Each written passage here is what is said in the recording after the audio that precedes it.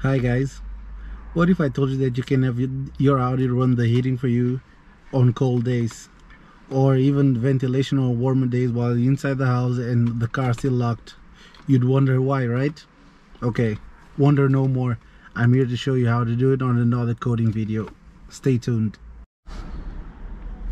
Right guys, here we go. So I'm gonna show you how to turn on the feature that allows you to run the heating or ventilation with the car locked. But before we go any further, you have to find out if you have module 18 auxiliary heating. And if you don't have VCDS, you could try and phone Audi with your VIN number or registration number and see if they could tell you whether you have it or not installed, because if you do not have that, this here will not work for you. So providing that you have that, I'll show you how to code it on. And as you can see there on the screen, there's no option for auxiliary heating just yet.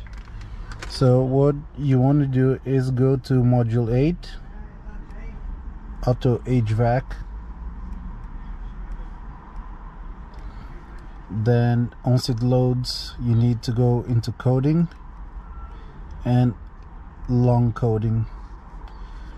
This here is just to tell you that there's no description on what you're about to do, whereas the other modules, if you go on to long coding, it will tell you exactly what you're enabling or disabling.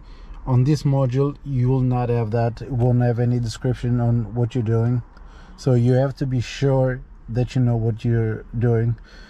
So here on the third byte, I mean, so if you press the arrow down, it goes to the third byte, and you want to enable bit 3. And as you can see, the coding changed from 9.4 to 9C. You close that, and if you see there, it changed from 9.4 to 9C. And then you press do it, coding accepted, and there we go. Now I've got the option for auxiliary heating. So I'm gonna unplug the laptop from the car, and I'm gonna run you through how to set up the auxiliary heating. Before I tell you how the auxiliary heating works, I'm gonna show you how to get to that. First, you want to go into the car menu, and as you can see there, bottom left corner is car systems, which corresponds to this button, car systems, and then there it is, auxiliary heating, and then you just use the center wheel to navigate through it. So here, auxiliary heating, yeah, I forgot about this. You need ignition on to set this up. So ignition on, as you can see there, you can turn it on straight away. Car's not running, it's just ignition on, it'll turn on, off. Same thing with ventilation, you just turn it on, and then you've got the option to set up a timer. So you have 3 timers. Any day from now to 30 days ahead, you can choose a date for this to run, and you can choose 3 different occasions for this to run.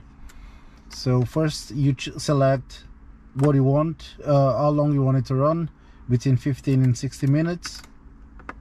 Once you select that, you select timer 1, 2, or 3, and then you scroll down and select the date.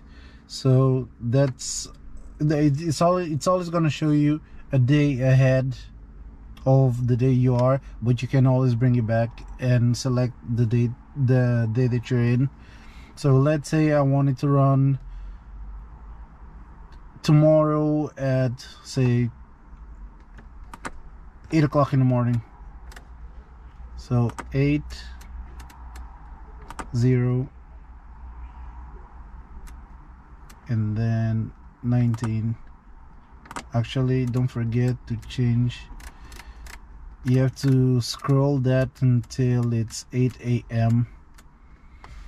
because it was PM, so you have to scroll it back until it's showing 8 a.m. So now you select that, the date, tomorrow 8 a.m. select, and the way you know it's on, it's with those two icons there next to the time.